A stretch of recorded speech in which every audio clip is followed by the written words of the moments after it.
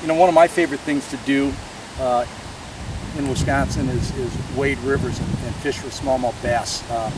It's just something. I caught my first one in 1994, and I've caught thousands since, and I've caught thousands on the rivers.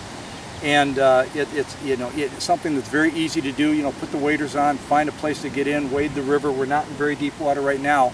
And I've used a lot of different lures, but back in the fall of 2007 was the very first time I used what is also my favorite lake lure for smallmouth, especially in Door County, and that's the Kalin's Lunker Grub.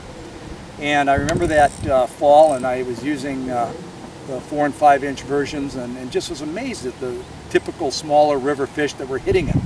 And I would have to say that my favorite color, my favorite size for my river fishing is the 4-inch blue pearl salt and pepper. 5-inch works fine also. And I'm putting this on a 1/16 ounce jig, occasionally slightly heavier, with a longer shaft, because what we want to do is we want to thread the Kalins on that jig. We put the hook in right at the center of the top, and there's a seam on each side of the Kalins that we want to run this right down that seam, right down the center, and we run it down, and we want to bring that hook point right out, right above the tail.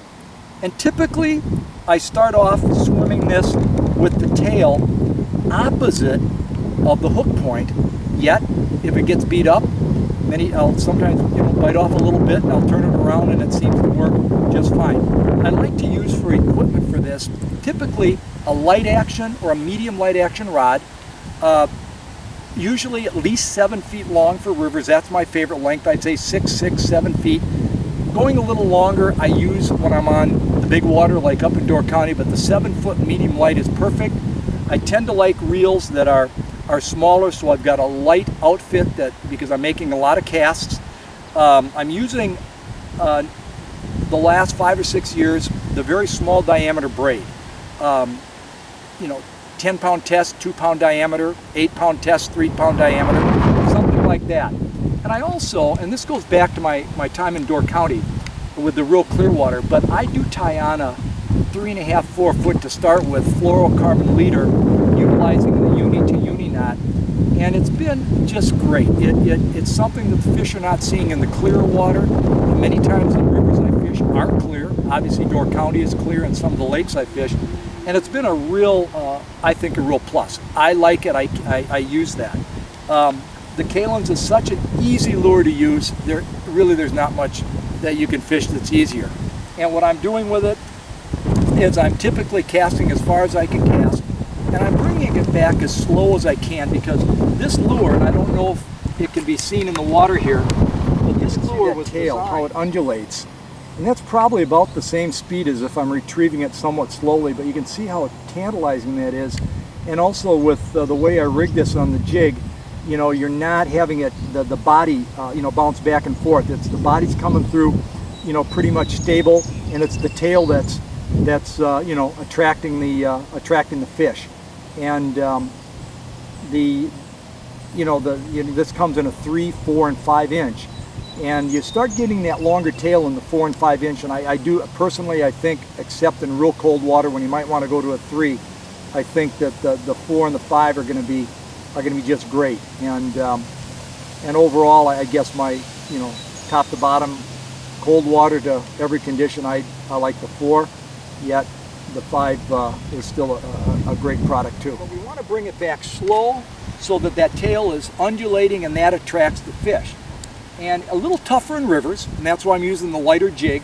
Cast as far as we can, close the bail, and then bring it back.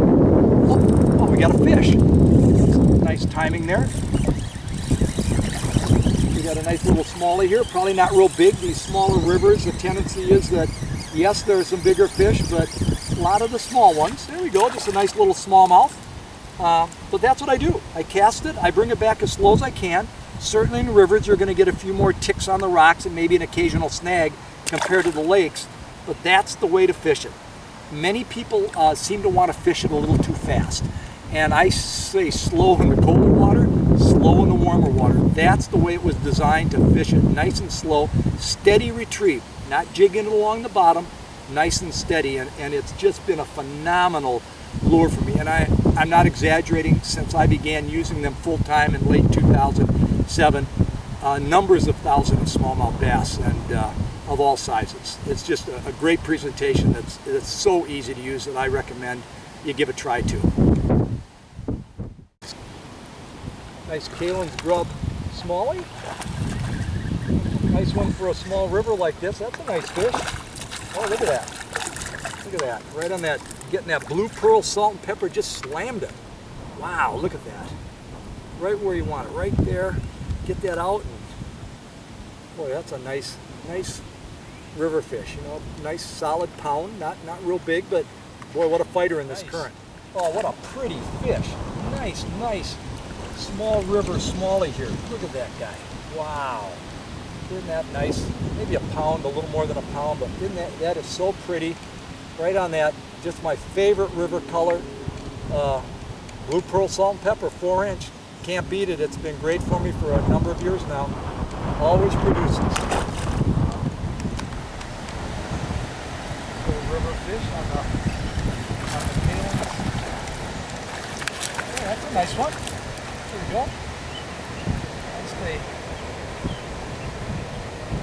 Wouldn't be doing that if it was about twice as big, but again, another nice little blue pearl salt and pepper. Oh, there you go. Catching a few nicer fish. A fighter, not big, but another fighter. Boy, we're catching a lot of fish today on this thing. And it's so nice because it comes out so easy when you're just using the jig. And if a guy really wants to, he could always bend the barb down.